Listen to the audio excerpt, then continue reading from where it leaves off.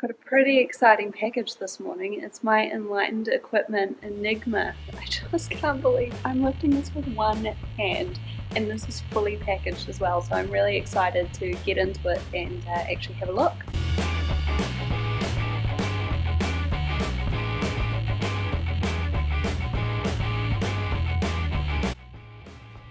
Okay guys, here I am, and I'm really excited to start ripping open this box and see exactly what this Enlightened equipment looks like.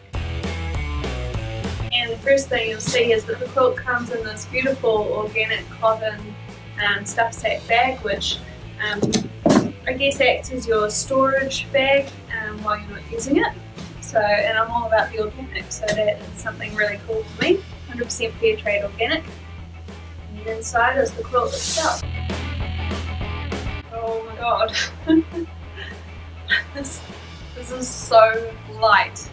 I mean, it feels like it would weigh less than my shoes, even. Wow. Okay. I was not expecting that. So let's have a look at some of the features. Now, first of all, I was going to get a custom made quilt, but unfortunately the timing between when I was leaving America and when I'm going to be getting back to New Zealand, it just didn't really work out. So the custom quilts, you can order them, but they take somewhere in the region of 3 to 5 weeks for Enlightened equipment to obviously make them and then ship them out. So the only thing that I was looking forward to in having a custom quilt was that I got to choose the colours, because I'm fickle like that, right? So I just decided to buy an off-the-shelf version instead. I mean, it's exactly the same, right? It's just that it didn't come in the cool, like, red outer that I wanted, for example. So this one is like a dark blue navy. I mean, it looks like black, with a cool purple in it, so I can definitely do that. Now, it is a quilt. It's not a bag. Now, that's something that is completely foreign to me, and to be honest, I'm a little bit nervous about it. I'm used to sort of getting down into my sleeping bag and putting my hood over me and cinching it all up, and this doesn't have any of that, but I guess it's sort of a hybrid between a quilt and a sleeping bag, because what it's got, a quilt opens all the way down, right? So this one, you'll see it goes sort of halfway, and then it's sewn in. The footbox is completely sewn in.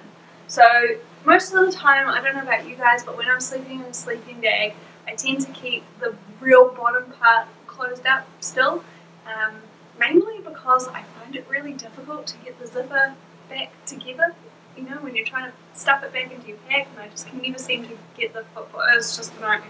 So I thought, well, hey, if I'm not going to be fully opening my sleeping bag anyway, what's the difference? Why don't I just get a completely sewn-in footbox like this? So that's what I've decided to do. It does mean that it's maybe a little bit less flexible than a quilt because it doesn't open all the way out.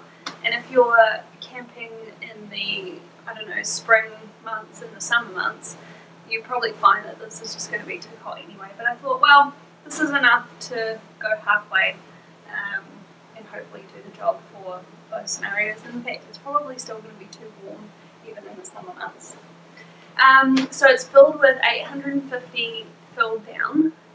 Now, I would just say that I was considering getting this, the Enigma, or the Zpacks standard sleeping bag. I forget exactly what it's called. So there's not a lot of difference between the two of them. And I actually thought that out of the two, this one was going to be the better option. They're about the same price, so it's not really a pricing difference. But the Zpacks has 900 fill. So it's got 50 extra fill.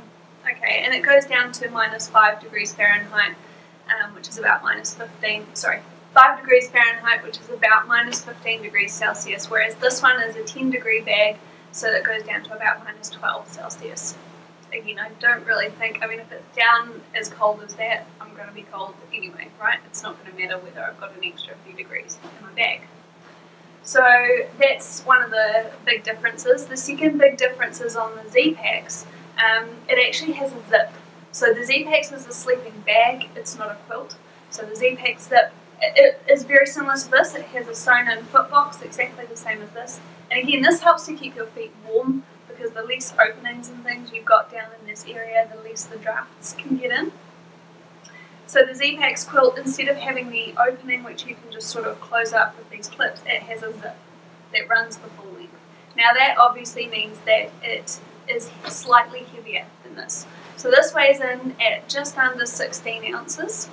The Zpacks Sleeping Bag with the zip weighs in at about 26 ounces. So it's quite a big weight difference. Again, I don't know whether it's going to have a huge difference in terms of how comfortable I am sleeping at night, but you just got to give these things a go, right? So we've got 850 fill, we've got the open back here, and then about 16 ounces in weight. It's also a pretty tough nylon outer, I think it is. So it's supposed to be pretty resistant to getting damaged and things, which is again amazing, because if you sit here and feel this, it feels like you could just rip it by pulling too hard. All of the baffles and things are specifically designed to make sure that the down stays in place, and that's exactly the same with the Zpacks one as well. I mean, when you're talking about camping outside in minus degree temperature, you're going to need something that's going to keep you warm. And with a lot of sleeping bags that don't have that added baffle protection, you can find that the down starts to slide down or it disperses throughout. So in order to get the best value and the best warmth out of your sleeping bag, you need to make sure that the down stays where it is. So that's what Enlightened equipment have done with the Enigma. Let's talk a little bit about opening it up. So it's got a couple of like poppers right at the very top, which you can open up to start with. Then you've got some clips here, so you just unclip it. These two clips that are the next ones down actually cinch down onto your sleeping pad, so you can get some straps. In fact, it comes with some straps that you can attach to your sleeping pad, and then you literally just attach the strap to these little toggles, and it secures the quilt around your sleeping pad so that you again minimise the drafts and opportunities for that cold air to get in. So it really tries to create as much of a sleeping bag type environment as it can without being a sleeping bag. And then the final thing is just to note how it secures and fastens around the top. So it's just got a little drawstring pull, and you can cinch it right the way out like this. So I'm pretty happy that you just stick that up around your neck and tie it up nice and tight, and you're not going to get any drafts or anything through there. So it doesn't have a hood that you can put over, but you just take a warm beanie with you, or Enlightened equipment and Zpacks sell separate hoods that are made of down that you can buy.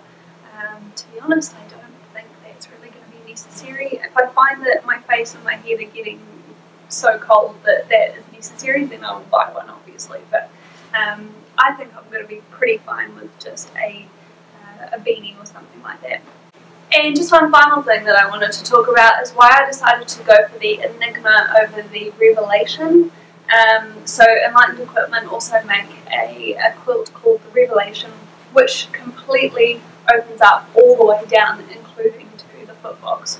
So that is a true quilt, and what they've got, similar to what you've got on the top here, for closing up the neck area, the Revelation quilt has a similar thing right down the bottom, and it cinches right up, and then you basically tie it off. The only problem with that, which is why I decided to go for the Enigma over the Revelation, is that you end up with like this little, you can never fully get it completely closed, right? So you'll always end up with this little hole there. And I just thought, well, my feet are what tends to get the coldest when I'm out camping, so I just want to make sure that my feet are as warm as they possibly can be. And the Revelation, probably a really good sleeping bag, a really good quilt for the summer months, but once you're starting to think about getting out in the spring and the autumn, especially in New Zealand where it's damp as well, I thought I really want to go for the closed-in footbox. That's my Enlightened equipment, Enigma. So I'm thinking that probably the first outing this is going to get is when we hike the Lake Waikaremoana Great Walk, probably in the next couple of months.